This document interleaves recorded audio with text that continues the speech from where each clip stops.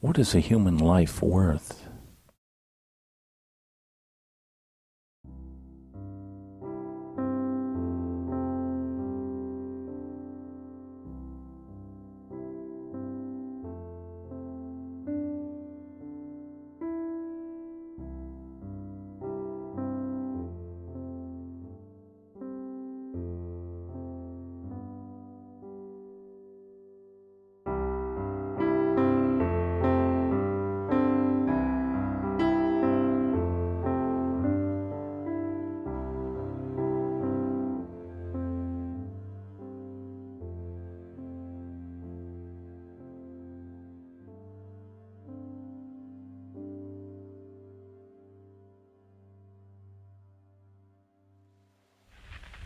This morning, the British ambassador in Berlin handed the German government a final note stating that unless we heard from them by 11 o'clock, that they were prepared at once to withdraw their troops from Poland, a state of war would exist between us.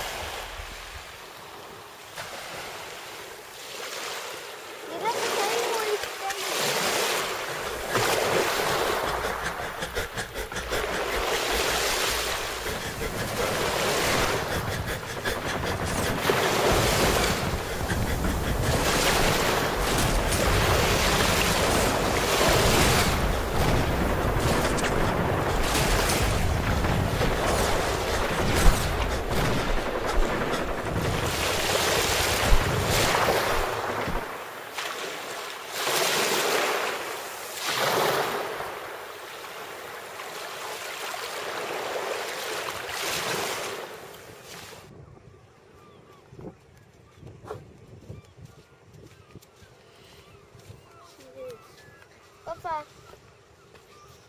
Papa.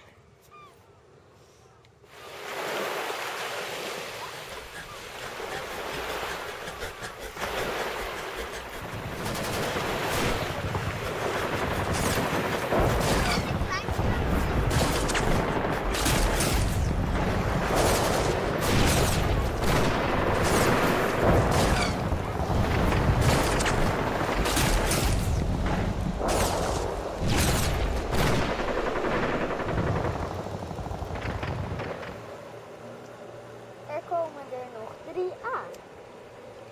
Ja, in ieder geval 2. The Allies had anticipated the destruction of harbors. So in the months before D-Day, a great fleet had been assembled along the English coast, the strangest fleet that ever put to sea. Giant floating cement blocks, each literally as big as a house, stood ready in the harbors. These blocks, called Phoenixes, were a British innovation. Each had its own specially trained CB towing crew.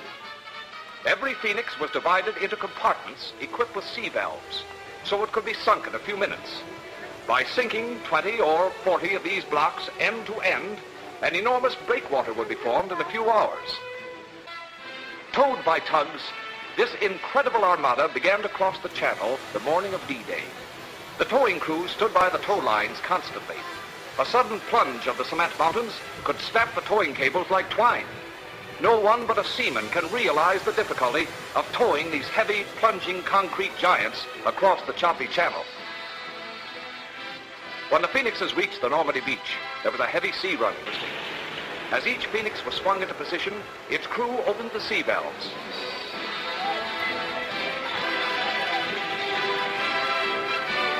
One after another, the great blocks sank to form the giant breakwater that gradually grew out of the sea. And under its lee, the cargo vessels moved in toward the shore. But the Phoenix breakwater was only part of the gigantic Allied plan. In order to handle the hundreds of cargo vessels, the engineers had determined to build a huge artificial harbor, complete with wharves, docks, piers, and anchorages. The Phoenix breakwater formed one side of this harbor. Another fleet, manned by Navy crews, set out from England. A fleet of old ships, no longer considered serviceable, with explosive charges placed in their holds. These ships were maneuvered into a long line, like the Phoenixes. Then, at a signal, the charges were exploded. The ships sank to form an additional breakwater. A wall of ships, enough vessels to form a small merchant fleet, sunk to provide protection for their comrades bringing in supplies.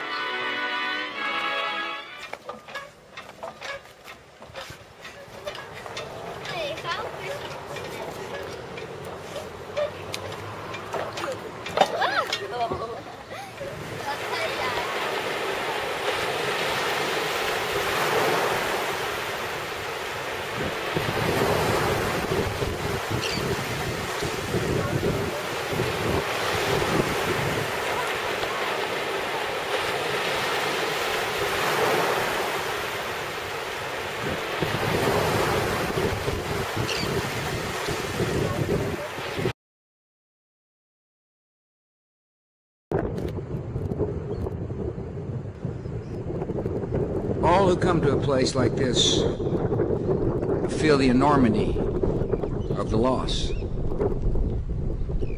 Yet for so many there is a marker that seems to sit alone. They come looking for that one cross, that one Star of David, that one name. Behind every grave of a fallen soldier is a story of the grief that came to a wife, a mother, a child, a family, or a town. A World War II orphan has described her family's life after her father was killed on the field in Germany. My mother, she said, had lost everything she was waiting for. She lost her dreams. There were an awful lot of perfect linen tablecloths in her house that never got used. So many things being saved for a future that was never to be.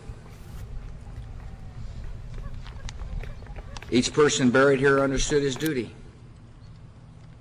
but also dreamed of going back home to the people and the things he knew. Each had plans and hopes of his own and parted with them forever when he died. The day will come when no one is left who knew them, when no visitor to this cemetery can stand before a grave remembering a face and a voice. The day will never come when America forgets them. Our nation and the world will always remember what they did here, what they gave here.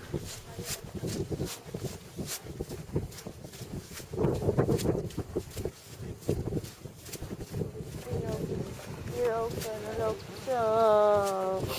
En daar over het hek. En daar heeft je dus. Dan heb je ouw. En dan ga je zo mee in de weg.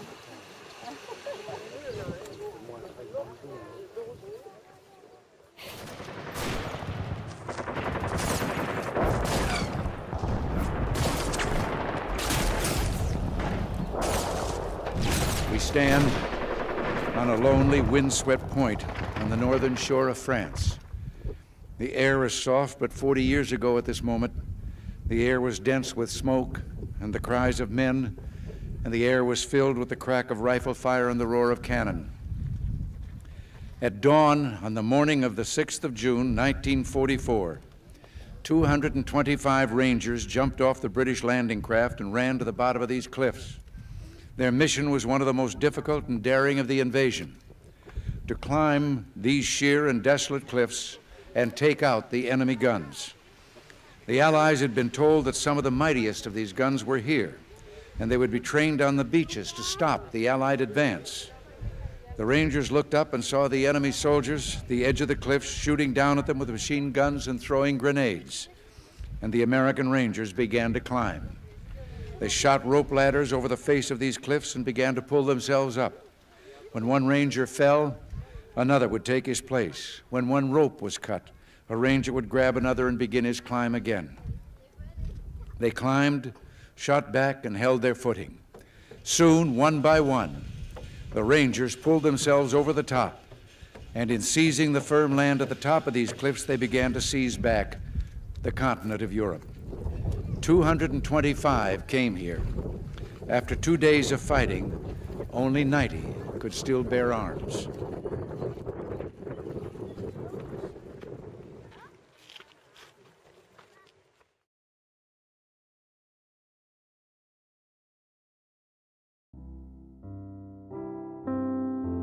What is a human life worth?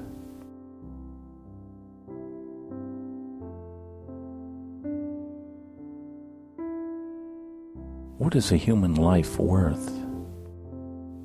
It's not an easy question once you give up the idea that life is priceless.